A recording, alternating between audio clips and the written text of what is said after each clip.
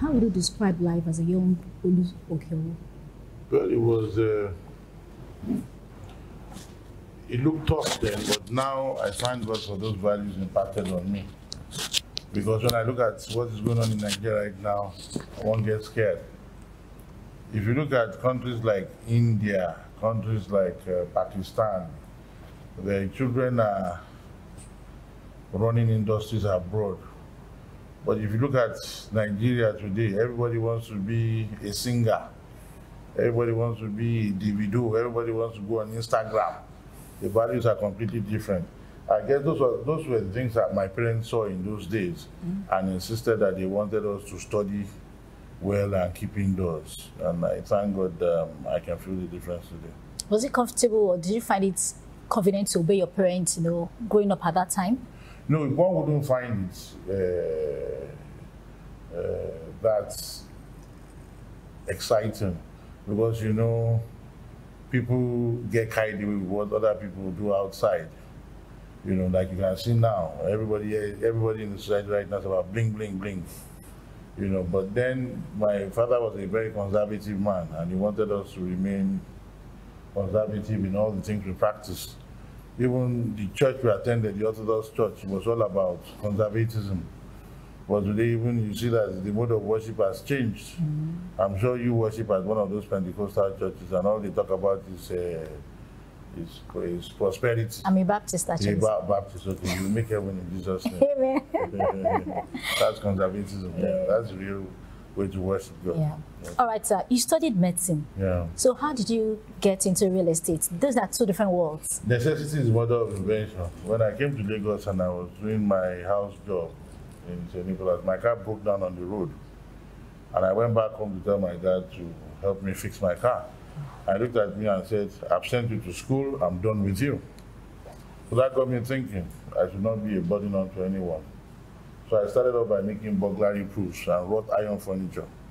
Remember in the very early 90s, late 80s, we were making wrought iron furniture. So I started with that. And gradually I found out that there was more one could do in terms of civil engineering. And I hated going around begging people for contracts. I don't like begging people for things. I like to do things and they come and buy from me. So that gradually led me into civil and building houses all over the place. Okay, you said in one interview that I saw that you lived partly in Austria, or you studied partly in Austria, then in the Caribbean. Yeah. Would you say living in these places influence the way you live, the way you think? They did, yes. My living in Austria taught me about the touch of the European way of life. They're very practical people. They work hard. We had extreme weather. We had, cold winters. And all they did was work. In the Caribbean, it taught me about leisure. In the Caribbean, it was a tourist attraction, so they had flowers all over the place. They made the best of what they could, what they have out there. They made the best of their water, of their climate. It was this all-round tropical weather in there, and it was a tourist destination. So that has affected my way of thinking in terms of gardening, in terms of horticulture, and so on and so forth. Okay. In terms of leisure today. But do you still go back to these countries? Yes, I do go there once in a while. We were in the Dominican Republic in Punta Cana a while ago, and it's fun. It's still fun out there. It's not as safe as it used to be. Okay, but I can tell from what I'm seeing around here now that your taste for design is Victorian. So why not something contemporary or minimalist? Something? Contemporary things go out of fashion. Contemporary things that they're modernist, but they go out of fashion. But when you see things that are Victorian, they last forever. You want to do a roof, your roof, the peak should be high. It doesn't retain any water. The water just flows down. Contemporary roof, they use flat roof for nearly, that will retain water. And they use a lot of glass paneling and so on and so forth. Their designs are completely inordinate. But I like coordinated things that will stand the test of time, things that speak volume. So the Victorian way of life for me is still the best way to go. Yeah, okay. Now, you're Victorian in your taste and everything, but which country would you say is a preference when it comes to design and furnishing? Wow, that's a very powerful question. I must say you're thorough as a journalist. Now, let me take you down this way. I love the French design. Okay. If you notice, this house is fashioned after the Versailles Palace. I was going to say that is. But French designs are very good, you know. They go a long way. Now, I also love Russian designs, you know, because those were also from the 17th, 18th century too. Russians do a lot. So you have a mix of the French, I have a mix of the Russian, and then I like the external finishes of the British. So those three people actually affect my way of thinking. You know, I'll call it the Renaissance designs. Yeah. You know, the Renaissance from the Renaissance time. Okay. But wouldn't I say that all this put together has an effect on even the designs that you put together for your clients, how to work? Aside what we are seeing here. For my work, I don't use Victorian designs because the Nigerian market is not that lucrative. The Victorian design is very expensive to put together.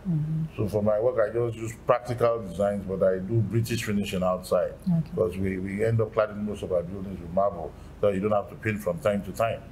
You know, but we don't go that far into Victorian architecture. But I'm sure you have one or two clients who will have requested for that kind of design, who have your kind of tastes. Nigerians love ideas, but they don't love to spend money. So I'm not in the business of arguing with people, so I stay clear of that. When I give them their house, they can go and do whatever they want to do inside it. Okay, so at what point exactly did you develop your taste or love for Rolls-Royce cars? Well, Rolls-Royce cars, let me tell you one story. It's not good to be a poor man. And the pain of a man starts when his car breaks down on the road. I'm sure even you as a beautiful lady, maybe you're married now, but I'm sure when you were single, if a man with a broken car on the road stopped you and said hello to you, you probably just ease at him and go on. Because women don't like to suffer one bit. Now for me, cars punish me a lot. My car used to break down on the road. It used to break down. It was an embarrassment. At the time, I had a car that the car had a problem. The car had so worn out that it was gulping 1 gallon of engine oil per day. And I had to use something called an adapter and put a spark plug in it so that you could expand the adapter to the spark plug. Those days, that car, you could not even drive from one place to the other because when you were driving that car, the smoke emitting out of the car into the car would give anybody asthma. You know, so I saw that level of poverty in car, and it pained me so much, and I cried out to God, and I told God, God, I want to punish it back. Whatever has punished me, I want to deal with it, and I begged God to give me the best. And gradually, I found out that the two cars I loved most were the Rolls-Royce and the Bentleys. But I found out that Rolls-Royce had a better advantage because they had a higher room inside for hats. You know, in Nigeria, we put on hats or caps. So finally, I settled in for the Rolls-Royce, and it has been like that since then. Okay, you once said in an interview that car for a woman is for a man is his pride. Yeah. Would you say that has been the case for the brands of car in your garage? Well, I don't know. I'm not a proud person, but I like what I like. What I like is I stick to what I like. You know, it's like the case of a man being satisfied with what he wants. If not, the man will get into polygamy. So I didn't want to get into polygamy, so I've stayed with one brand. Yeah, but I know you have more than one Rolls-Royce cars. How many cars do you have? I will not tell you how many cars I have. I'm not in the business of selling cars. But okay, which RR is your latest addition? Is it the Phantom, Cullinan, or Wraith, or Dawn, or which one is it? No, I stick to the Phantom. I personally don't like the smaller cars. I mean, when you want to buy something, you buy something that has space. I believe that those smaller Rolls-Royce cars are for small boys, they're not for accomplishment. I like value for money. Okay.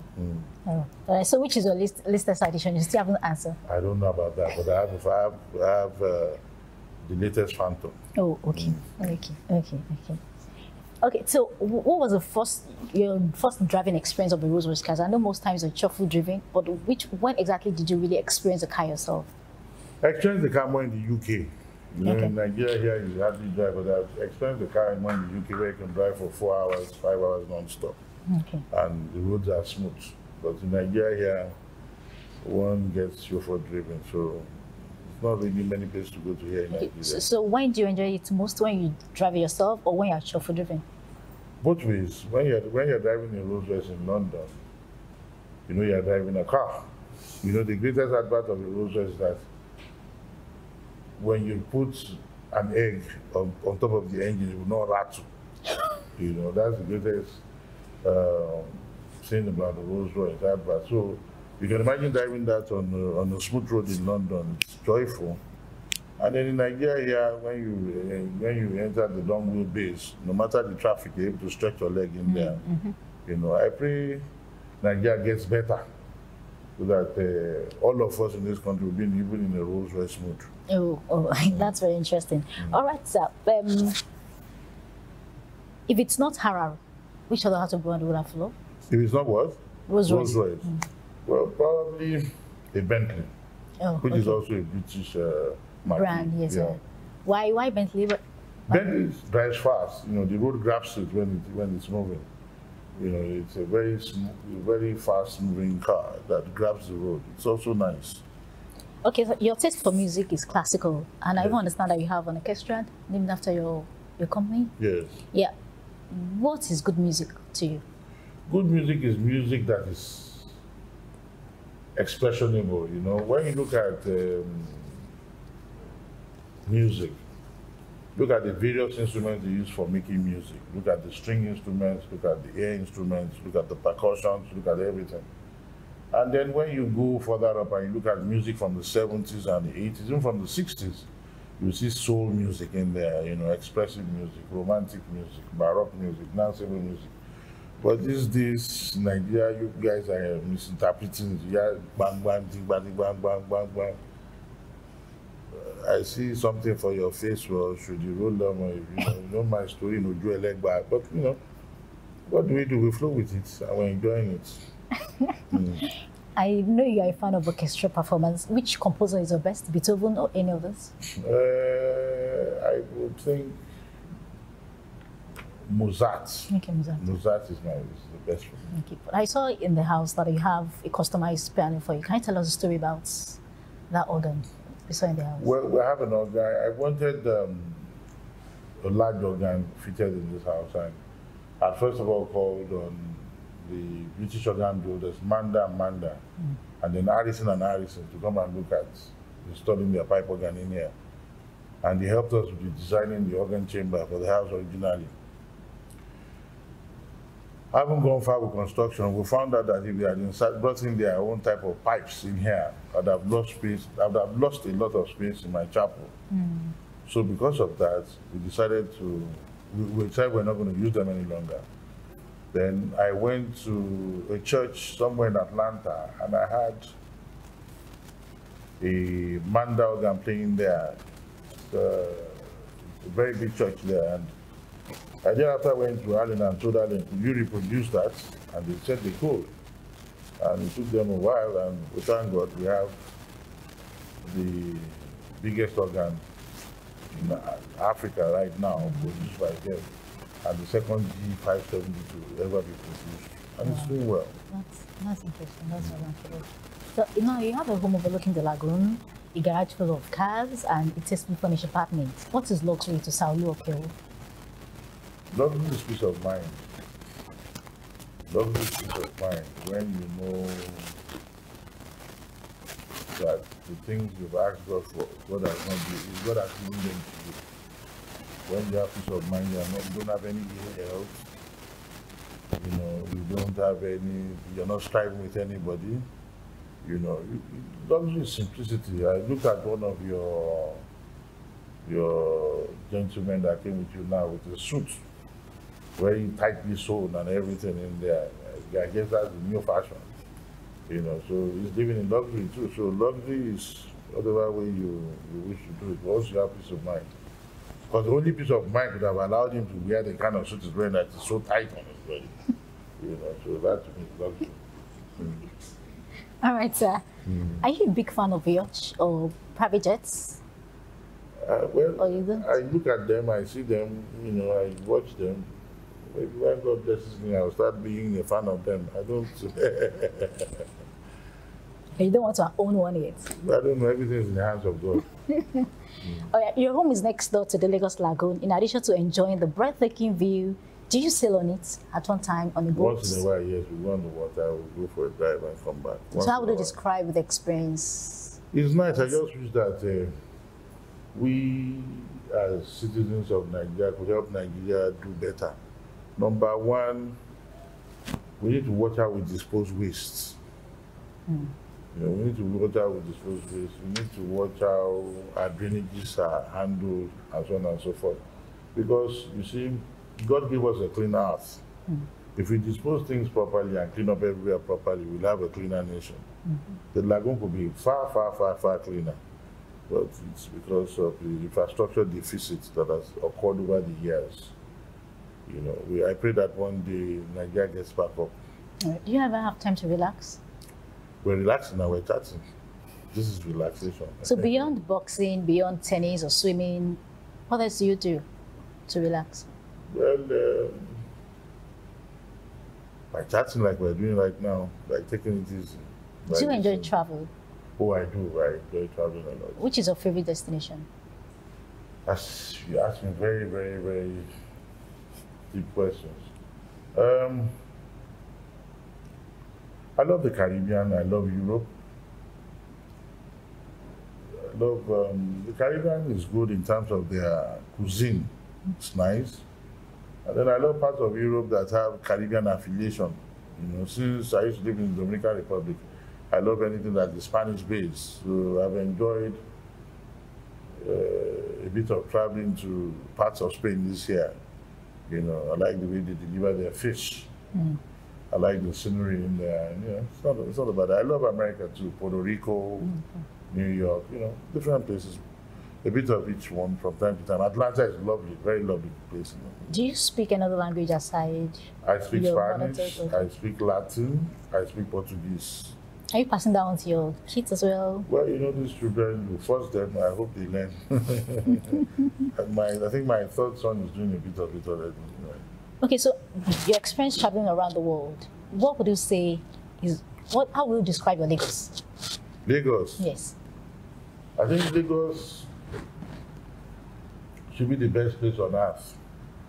But I wonder how we're going to make it the best place on earth again. I enjoyed Lagos 20, 30 years ago. 20, 30 years ago, I could drive down to Surulere, to a place called Mama Calabar in the 80s. To go and eat Ebanokro and buy the gizzard. 20, 30 years ago, I could drive down to Surulere and go and buy this thing you call the hand rollie, the hand packet. It was a Terry burger. Terry, it was not a burger, it was hot dog? Something like a hot dog. It was a wrap. We used to go in shawarma. Shawarma, yeah. You know, we used to go and buy the shawarma in there. You drive down to Ikeja and buy suya from Kingsway in Ikeja. And this stretch on the Zumba, by the way, we had Tizuba. We had lots of bars in there. We could go down there, you know, then. But now everything seems to be going down, down, down, down, down. Insecurity. Once you land at the airport, you start getting international airports, you start getting into all sorts of stuff. I remember then I used to travel in on British Caledonian and I could just take a car here home, you know, from the airport then. I pray for better times again. Yeah, amen, yeah. So what is your life philosophy? My life philosophy is to just try and become a better person. I want to get closer to my God, try and become a better Christian. Let the values of God supersede the values, my own selfish, inordinate ambitions. That's the most important thing for me. So what drives you as an individual? What drives me? God. God, because nobody knows tomorrow. Nobody knows tomorrow. So because of that, you just have to cleave on to God so that things end well with you. But you know, I was going to ask you that it's very rare to have someone of your caliber, you know, mention God, be afflicted God and all that. Would you attribute that to your upbringing or it's just the personal development? The reality is that God is God, you know. I've seen a lot of things in life. I've seen people who are up suddenly come down. I've seen people who are down suddenly go up. So everything belongs unto Him. Every damn thing belongs unto Him. And because of that, You have no choice but to get closer to him. Okay. You also once said that build your brand. How has that phrase helped you to build your own personal brand and your business brand? Well, I think your personal brand should be your business brand, and your business brand should be your personal brand. Because if you don't intermarry them, then you'll be running a tussle. Once you have the two of them going together, that means you are representing yourself and working for yourself, and that way you can get things going on better. Okay. Do you have interest in literature? Yeah, I do read. I read a lot. Okay. What kind of books do you read? Philosophical books. The Bible, for instance, is very important. That's the Word of God.